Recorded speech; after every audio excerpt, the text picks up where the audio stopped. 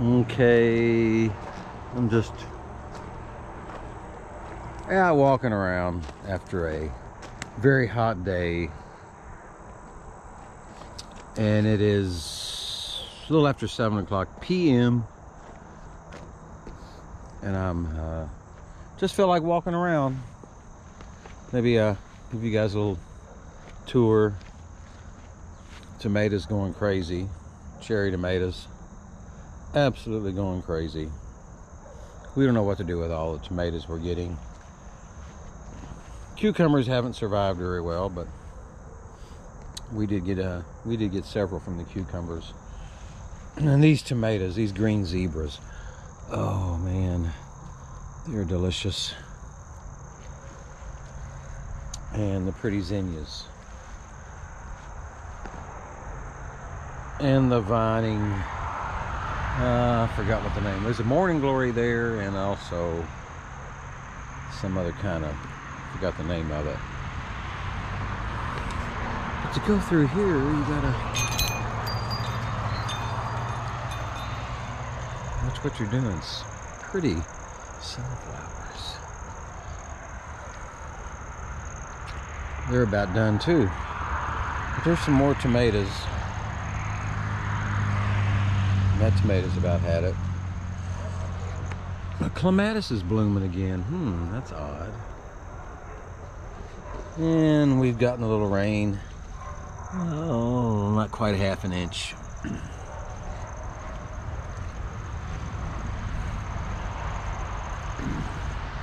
And the peppers have done well. Some peppers done in there. Green and red and all kinds of good peppers. And my Gertrude Jekyll rose, oh my, it's falling over. I don't know what's caused that to fall over. The rain maybe? But it sure has. And of course, Japanese beetles love it.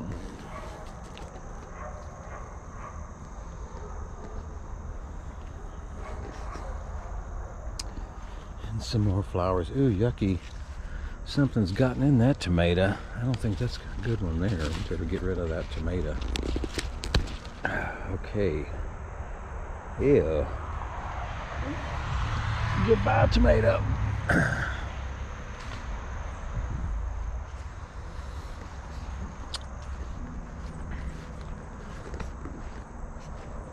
Oh, let's see what else is happening in the yard. Not a lot. Batteries, 37% in this GoPro. Beautiful evening sky there.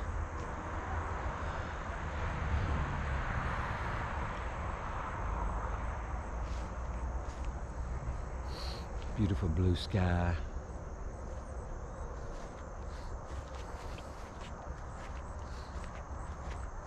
It won't be long before we'll start seeing leaf color change.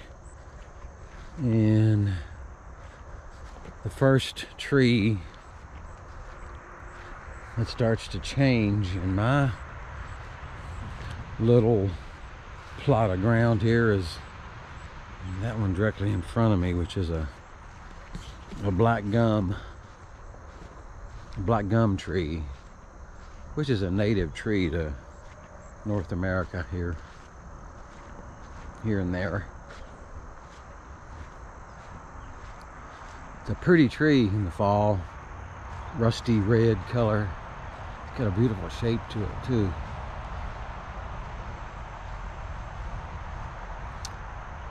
And I really do like that tree a whole lot.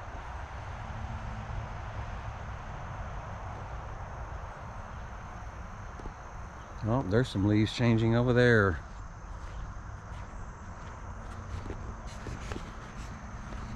And I'm not sure what kind of tree that is.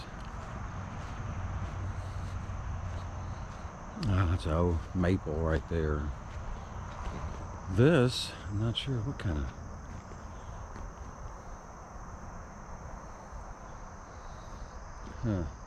Leaves are changing on that. That's a pretty leaf right there.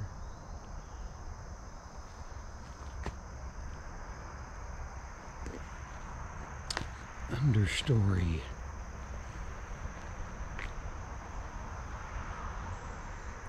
I love where we live. This lot, our little 3 acre, almost 4 acres we have.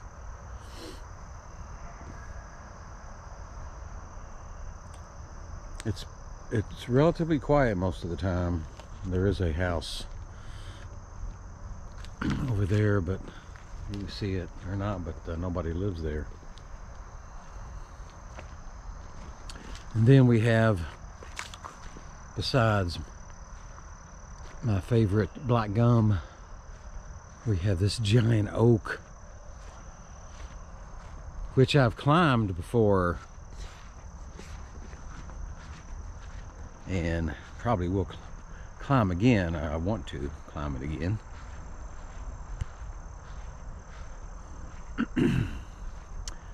Big pretty oak tree. It's a white oak. It's a red oak. I'm sorry, it's not a white oak. It's a red oak. Don't drop many acorns though, for some reason. And it needs trimmed. There's some dead branches in it, but how in the world I get up there and trim it, I have no idea. But it's a red oak, and it has, oh, I forgot what those little things are called that come up on it. Those little blister type things. But I was gonna tell you about the way you can tell a red oak from a white oak. You get one of the leaves here. Oh, those are neat looking little,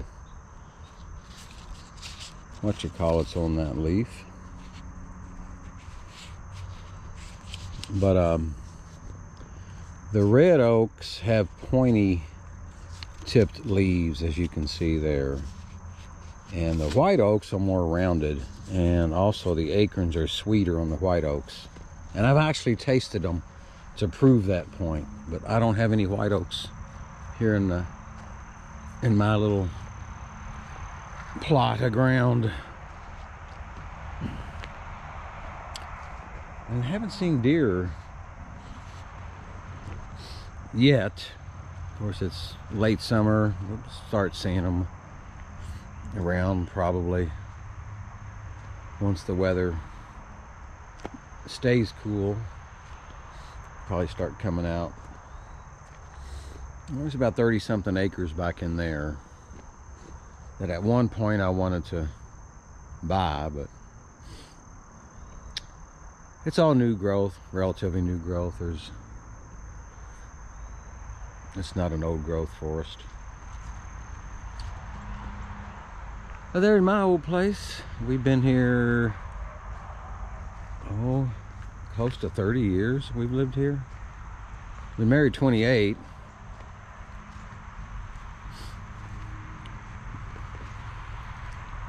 And my old shed over there needs some work. I need to jack it up and see if I can level that corner out. Or just let it fall over. But when you all remember seeing my big tree I had cut down, wild cherry tree, my buddy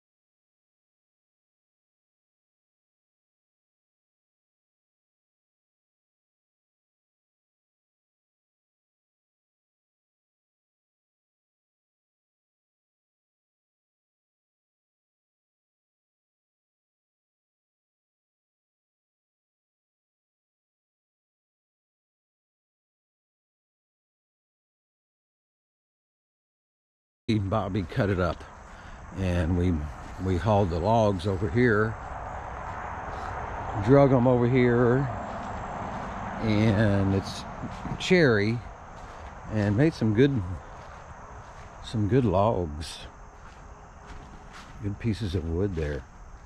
A big old piece of cherry.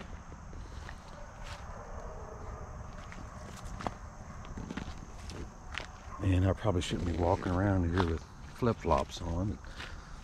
It's kind of damp.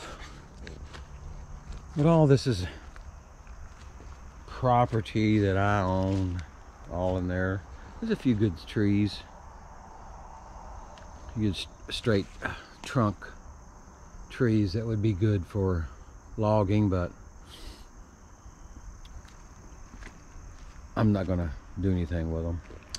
Old swing set over there, that's kind of an eyesore area to me over there, and I should get over there and try to clean it up, but I'm lazy, I guess. And where's the tree? We carved our initials in a tree, me and the kids and my brothers, when they was up one year, and it's pretty close around here. It might be, there it is. I'm not even sure what kind of tree it is, but we did carve our initials in it. I don't know if you can see or not. Yeah, what year that is. I don't know. That one there says Chuck. That's my brother's name. C-H-U-C-K. And there's me. My brother called me, well, most of you guys don't know what my real name is, but if you can make it out, there it is. I'm not going to tell you, because, and there's AJ right there. And I don't know if that's 02, maybe. And that looks like JC. I don't know who that, I don't know. No, it's AJ. I don't know who that one is, but not a very good carving job. It sure is quiet in the woods.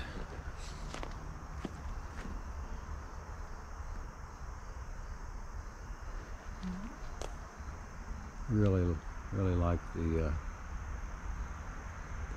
quiet, except for every now and then the car traffic going by out front.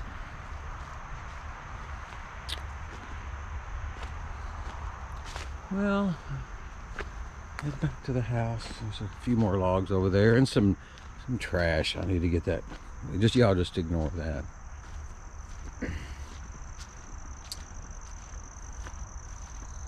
We'll go this way. Here's where some other logs are. Oh yeah, my shed. The wall of cutouts from tires. And I stuck them there and painted them into all that painting on there. Back when I was artistic or something. And this is another tree that needs trimmed. Oh my, there's an old tire, some old tire planters, a couple of them. And watch my step through the trunks or I'll fall. And over here in my King Simba, where I buried him. Right there. I need to clean it out a little bit now. It's getting kind of scruffy looking. And that's an old pear tree, but pears you can't eat. I forget the name. And here's where I keep my lawn tools. It's 1, 2, 3, 4, 5 branches of a that's a birch tree there. It branches out 5, or maybe, yeah, 1, 2, 3, 4, 5 branches on that thing coming out. Yep. That's the side, ain't it? I just thought that's interesting how they do that.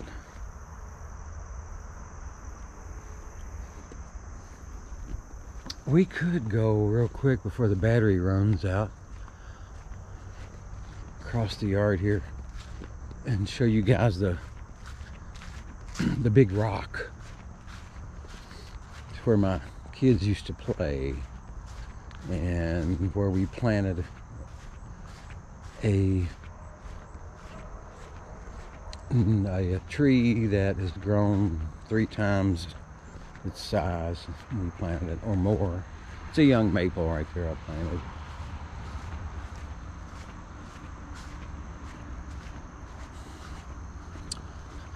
And there's the house that I was telling you about earlier that nobody lives in.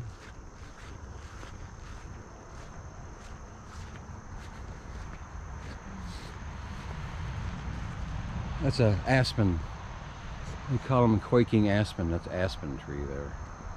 You can see by quaking, I mean when it's windy, the leaves begin to shake like that one is there. I don't know if you can see it or not. But this big rock, I used to have a little carved out little garden area here. I planted some things, but they never did too well. But this huge boulder here, and they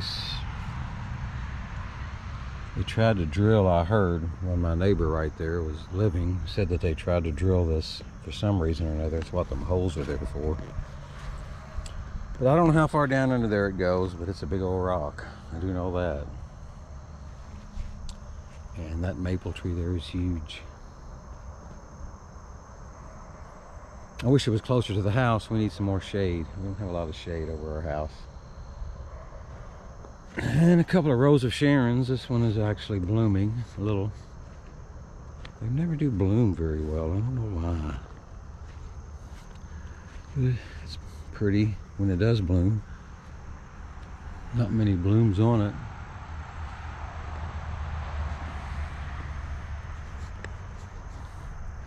And that evergreen is the shape of a Christmas tree. It's pretty. Well, I'll stop it here.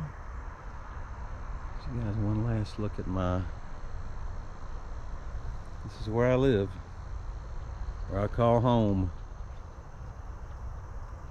Kinda, second home. My real home's in Kentucky. That's my home state is Kentucky. Pennsylvania is not my home state. Never has been, never will be. Maybe I'll make it back to Kentucky one of these days. Okay, here's a look at me. See ya.